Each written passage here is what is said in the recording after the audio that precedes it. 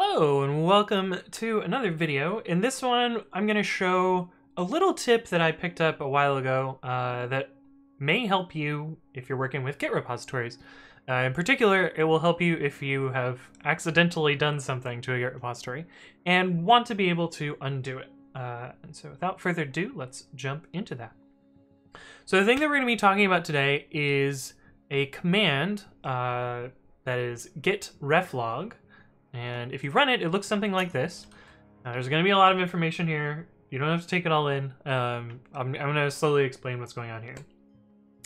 But what git reflog does, or what git does, I guess, whenever you do any operation that's going to, cause a commit or change branches or basically change what's checked out or like what is currently being worked on, Git keeps a note of that and it keeps a log of that inside its, data store somewhere. And what git reflog lets you do is it lets you see every single operation that you've done that does, either a commit or a checkout or something like that. And you can use this log to revert back to any position in time. Now note that reflog is only a client-side log, so it doesn't really, it doesn't help you on a server side, but Git being a distributed version control means that you have, oh, someone's calling me. Stop that. It means that you have your own copy of all of the commits locally. And so if you make a mistake locally, you can always revert back to the previous mistake. I'm going to show you an example of this and like how I might go about using reflog to retrieve a previous position in a repository. So I'm currently in the pre-commit repository, which is a tool that I've created. But let's say that we're just, maybe we're gonna merge a PR. Actually, do I have any branches that I can merge? Oh, got a Twitch follow. Whoops. I should really turn that off while I'm recording. Anyway, so let's merge what? This branch here, allow CI key. It looks like this branch actually merges cleanly. But anyway, pretend like it didn't or whatever, or maybe I accidentally merged this. So I'm on master, I didn't mean to merge this. So what I'm going to do is I'm going to look at the reflog and see what changed and find a place back in time where I can reset to.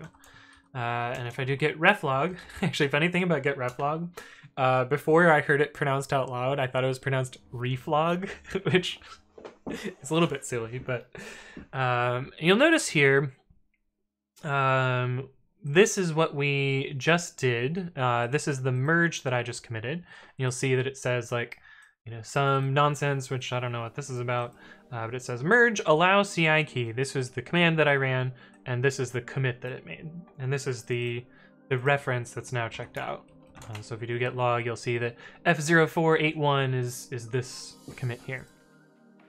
But if we look to the previous reflog entry, it's here, which points at origin master and origin/head, and this resulted from a pull -- prune, which just fast forwarded the merge.